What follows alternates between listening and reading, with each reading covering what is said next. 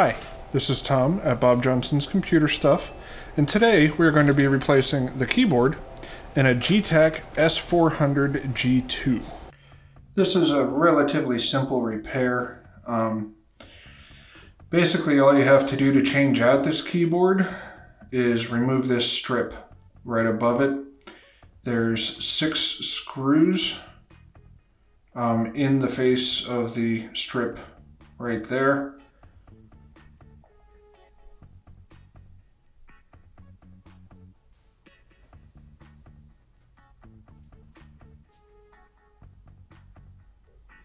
And then after that, there are 4 small screws on the back of the hinge covers, 2 on each side. Now I'm going to show you here the difference. I don't know if you can zoom in and see this or not, but the screws for the back are very tiny compared to the others. Not exactly like either of them are large at all.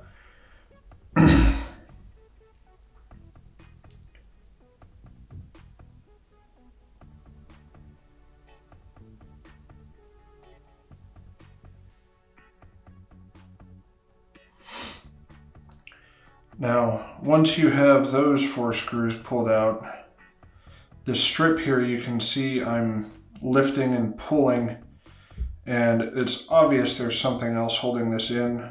You do not want to just grab and yank. There is 1 more screw holding this in.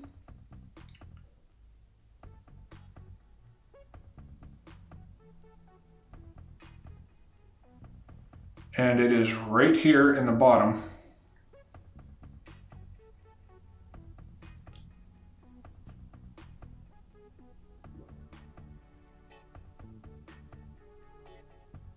As I struggle to find it.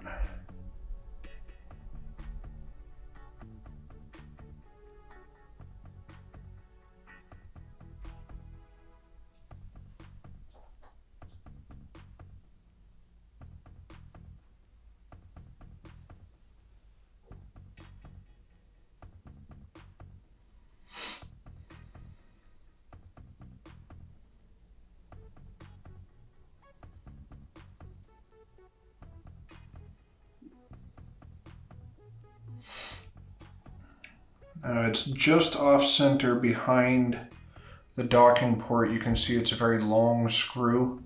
It's recessed right there. Once you take that screw out, the whole plate will just lift right out very easily. Might have to pry up on the hinge cover just a hair. Here you can see all the buttons, and that's the mount for the screw.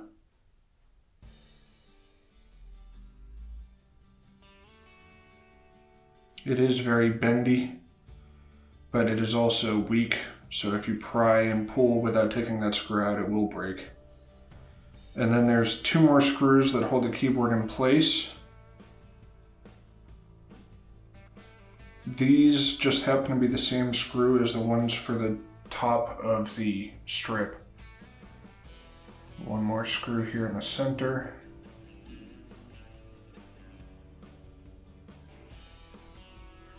Now it looks like there would be another screw right here. It looks like maybe another model might have actually had it there, but the S400-G2 only has the 2 screws here. And then just pry up and lift. If you just flip it towards you, you can actually, this can sometimes be peeled off and the keyboard can be taped down. It's tacky.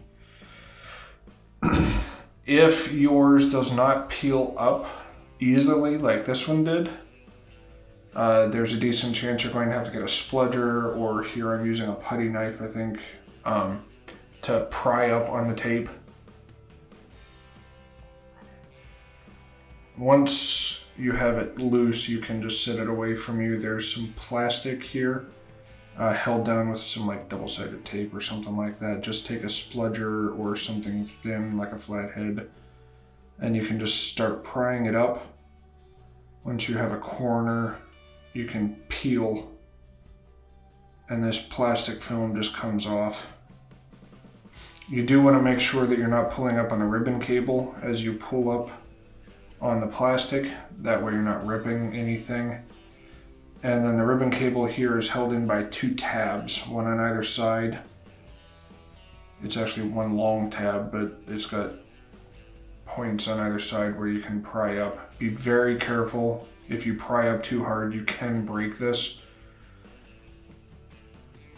This model does not have a backlight, but this right here is where it would attach. If yours had a backlight, there would be a second thin, smaller ribbon cable.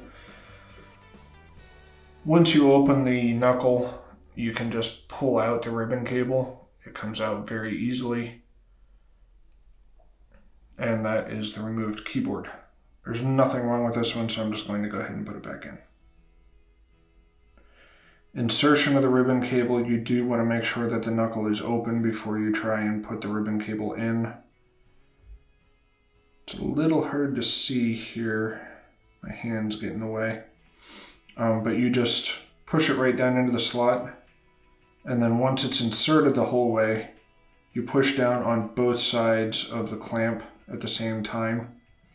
If you just push down on one, it will rock the other end back out again. So you do want to make sure you push on both. Once it's tight, you can give a light tug on it and make sure that it doesn't just pop right back out again. And then just stick everything back down, and assembly is just disassembly in reverse. Make sure these teeth fit down in, slides in, and then sets down, and everything else is just the same.